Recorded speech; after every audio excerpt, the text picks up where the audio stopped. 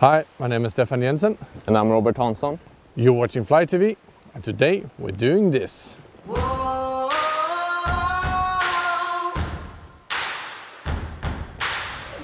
Yep.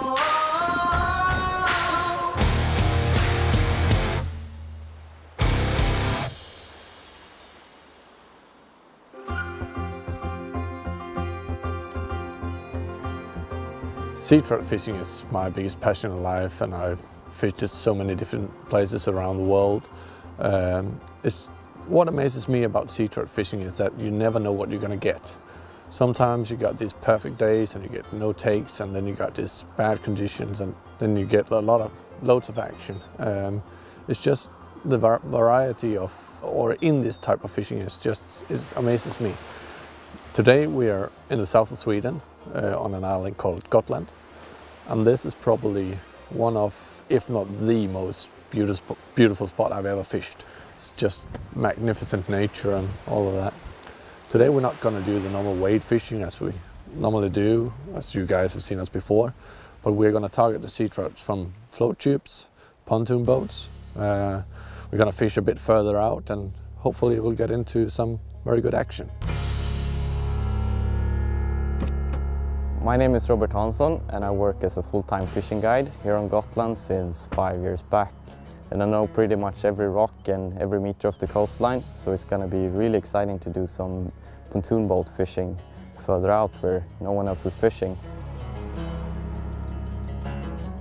Today we have quite windy conditions with some changing sun and clouds, so I think it's a good opportunity for some good action today.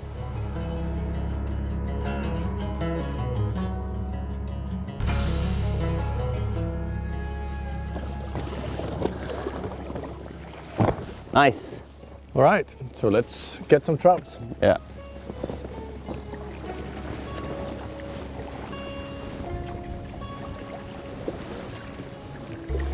So it's really nice and clear water here today, and we're gonna start fish a little bit shallow, then work ourselves further out into quite some deep water, but still with a lot of structures, big rocks and so on.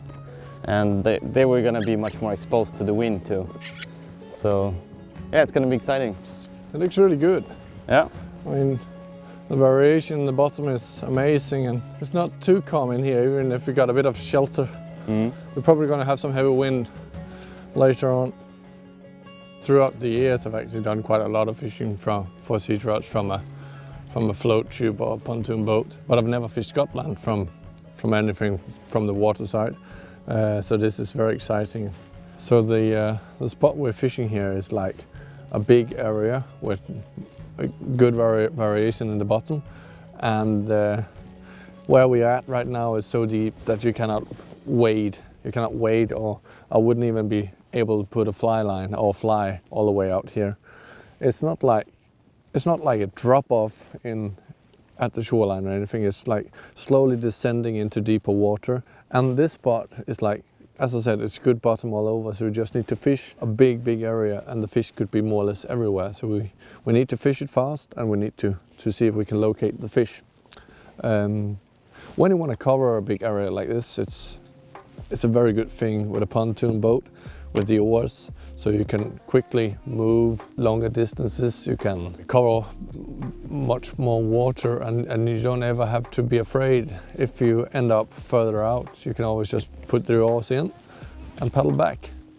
And you still got the control of the fins. So every time you're fishing, you can always position the pontoon with the fins. It's like the best of a float tube and the best of a rowing boat that you can actually get. So you get the best of two worlds. Hopefully the fish thinks the same.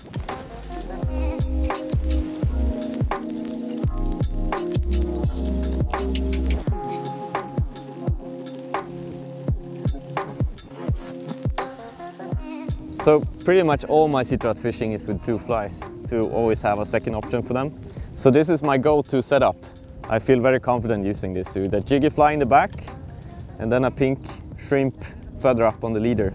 This is one of my two basic setups. I use this when it's getting a little bit warmer in the water, and early spring And also in the winter time, I prefer using shrimp instead here. And maybe a small gammarus. That used to be a great setup in a little bit colder water. Fish on! Oh, he caught a fish. Really? Awesome. Let's get over there. Nice, Steffan. This baby just took my magic minnow orange pink fly. Good, Steffan. I think he's more or less done.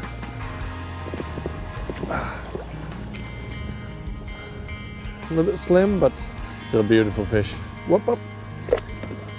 Let's just make a quick release in the water.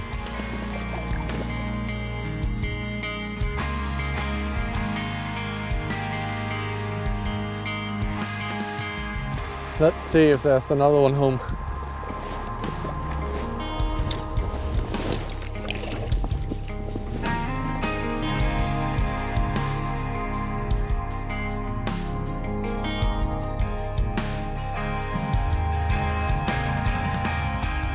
So a nice start here on the first. Jag krokar mig själv i munnen. Vilken fluga rakt under läppen. We're gonna change spot now, just 200 meters. We had a nice start here, but now we're gonna hit the oars.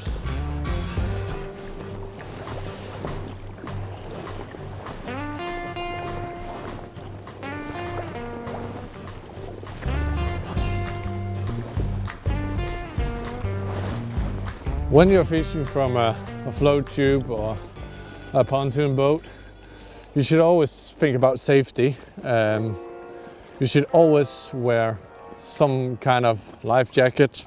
I'm wearing a float underwear, and also it's very good to be two guys on the water together. If something should happen, the other one can always help you. It's a very good thing to have communication. Very often it's enough with a phone or something, but otherwise a little radio, a comm radio, is a good thing. You don't need to have any GPS connection or network for your phone. This will always work. Buy one that's waterproof, that's a good tip. Last thing, but probably the most important thing when you talk about safety, is that don't ever go out if you feel uncomfortable. And that doesn't matter if it's a small lake, a big ocean, or anywhere. If you don't feel comfortable, then skip it. Don't go out. So don't be stupid, be smart, and take care.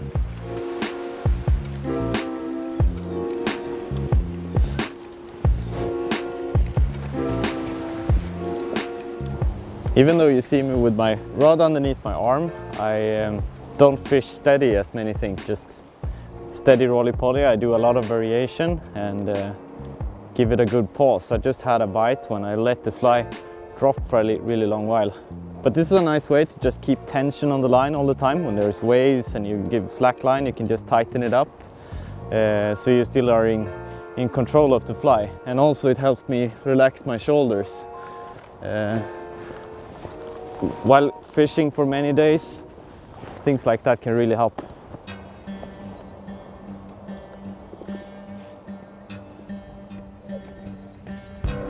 Japp, ja, den sitter. Bra, bra!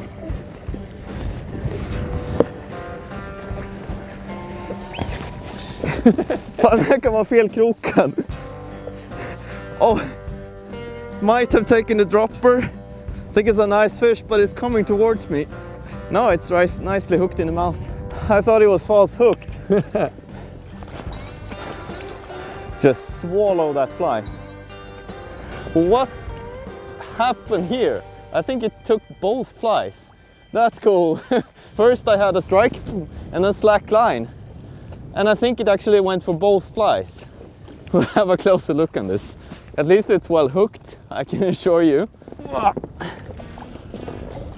This is so strange. Took both flies.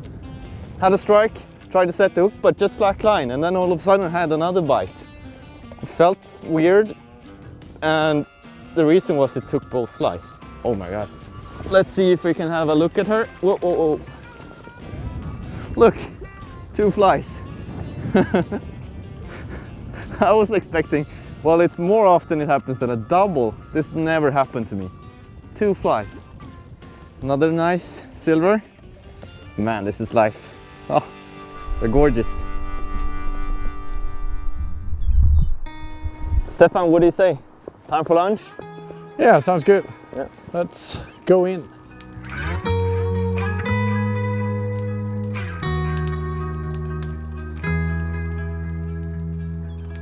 Call it off, let it go, all for nothing, I should have known. So we're gonna change location again. This time a bit further, so we're gonna load our stuff in the car and get moving.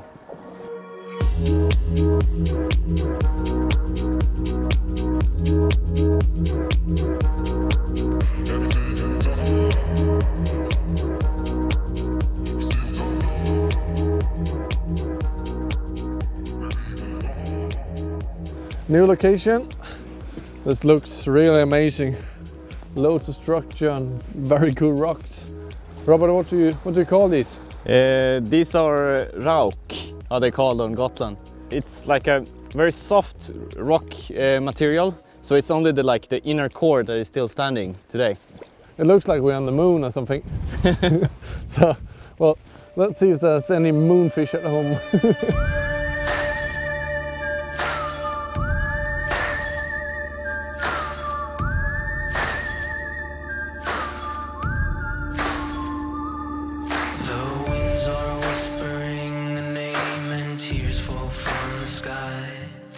The devil's on my shoulders singing haunted lullabies.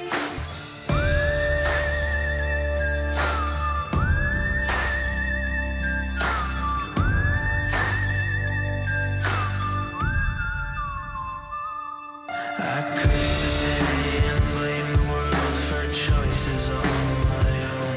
I got patience of a dying man whose heart has turned to stone. The blood that's running through my veins is cold can be. The darkness that I keep inside is surely killing me, and it's a slow farewell. My love, I sing to you, this lonely road runs straight to hell, 'cause it's a slow farewell. My love, I sing to you, this lonely road runs straight to hell.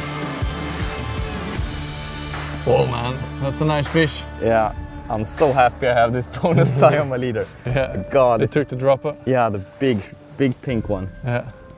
Beautiful fish. Yeah. I placed the fly in here. I saw the fish moving in the surface, chasing after it, but it took so long before it took. So I thought I was doing something wrong, but all of a sudden the light tightened up and there it was. Super cool. Great man. Wow, look at this gorgeous silver. Just smashed this dropper.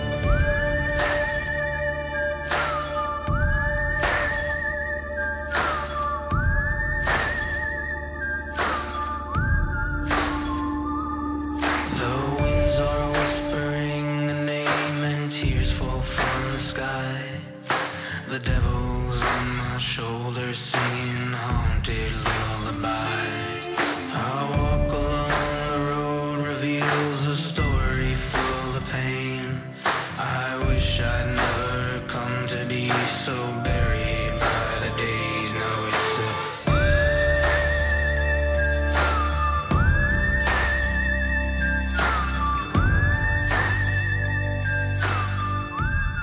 Man, what a nice fish. Great. Well done. Thanks. Let's get another one. So we took this pink shrimp. I always like to present another option, and if I only would choose one, I would fish this one. But I'm happy to always have a second option for them. Maybe I didn't catch it at all if I didn't have it. So I'm really happy about it.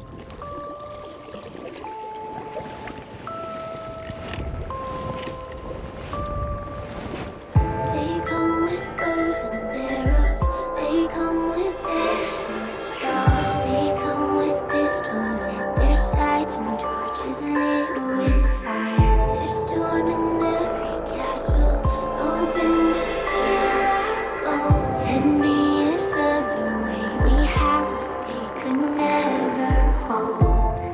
Fish on. Ah. Oh, it's a good fish. It's very, very windy. And when I saw the birds in here, they were diving and having a feast on small fish. I thought that they might not be alone, so I took a chance and I paddled a bit closer towards the shoreline. And this baby came and ate my fly. It's quite angry. Oh, it's a good fish. Come on, baby. Come on, get it in the net now. Yeah, I'm trying to. Come on. Oh, no, no, no. Get him in the net. Ah. Yeah! Hey! Oh, beautiful. Man. Nice fish, Steffan. Thanks. The water was a bit colored, so I changed to a pink-orange fly with a matty hen on it, just to push some water. Oh, that pink-orange fly worked perfectly. Let's put him back. They stand with shaking fingers, they come with holy doors. We stand in eyes of hurricanes when touched by bad or good.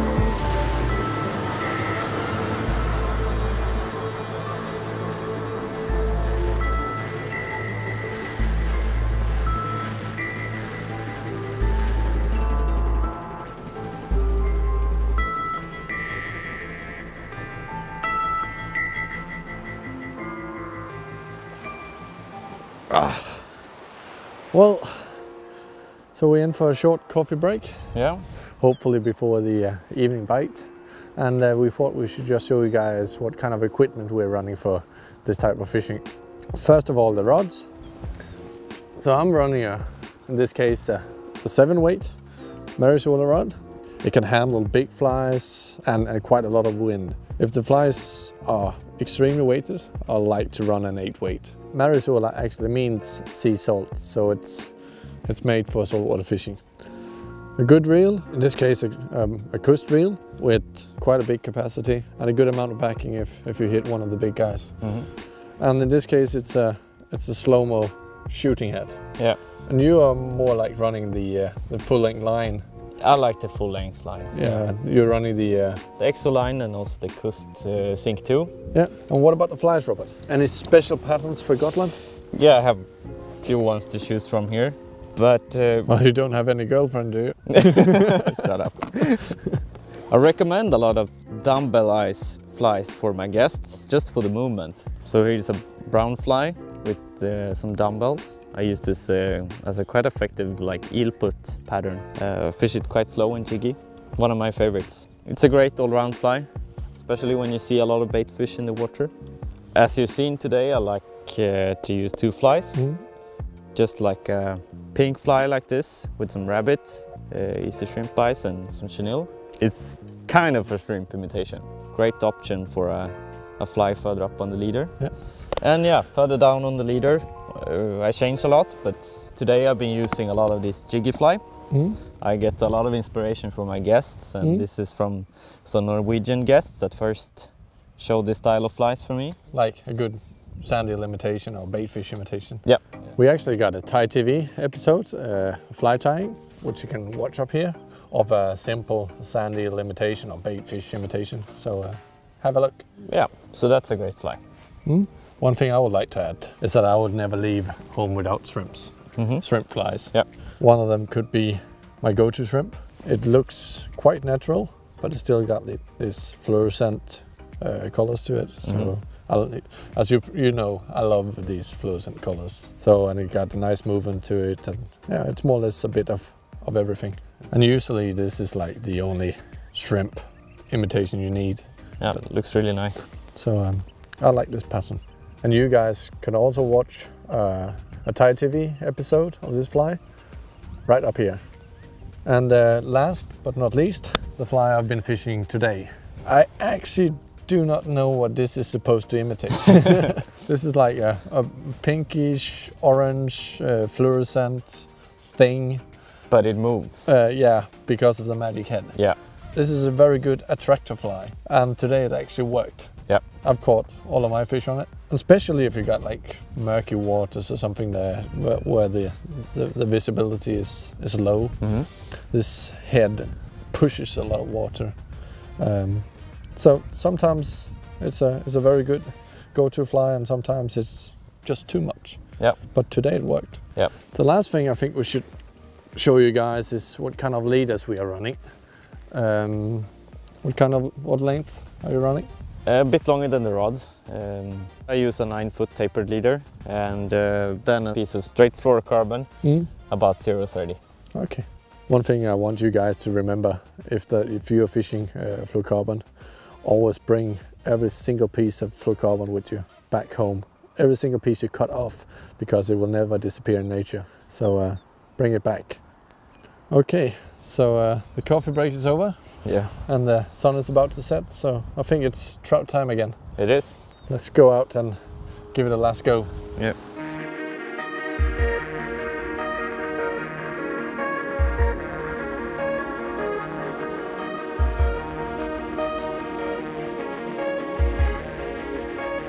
Come all you sisters from the shadows, step into the firelight.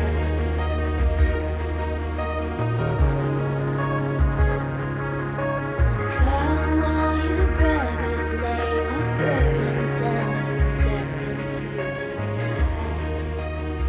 Okay, so I got a double hookup.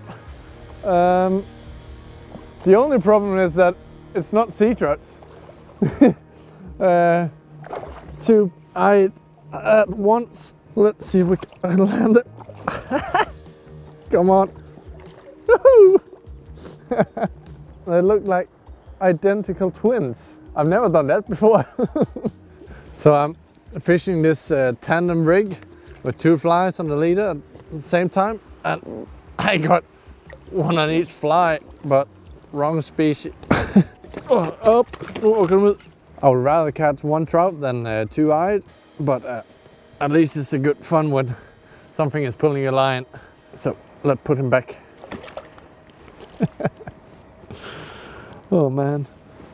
So one took the upper fly, the dropper fly, which is a nymph thing, and the head fly is a magic minnow. Oh man, I really thought it was a good sea trout.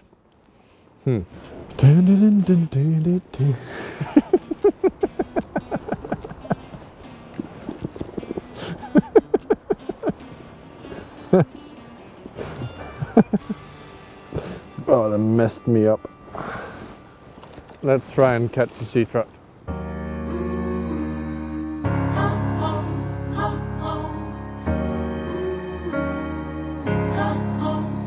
Do you wanna go first? I'm fearful, drowning under solid ground. Whoa. Can you hear the thunder? Listen to the sound of rapture.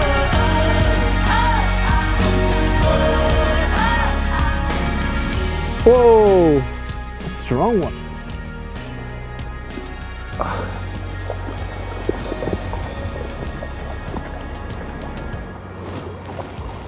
Try it, turn it around a bit. Oh yeah, there we go. Again on the magic head. Whoa, man.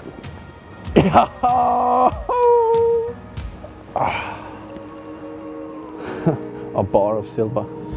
Can you hear the thunder? Listen to the sound of rapture.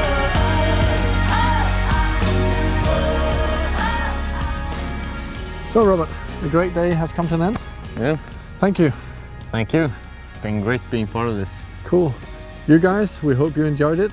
If you want to watch more fly fishing movies like this one, make sure that you subscribe to the YouTube channel and follow Vision on Instagram. Thank you. Yeah, now it's done.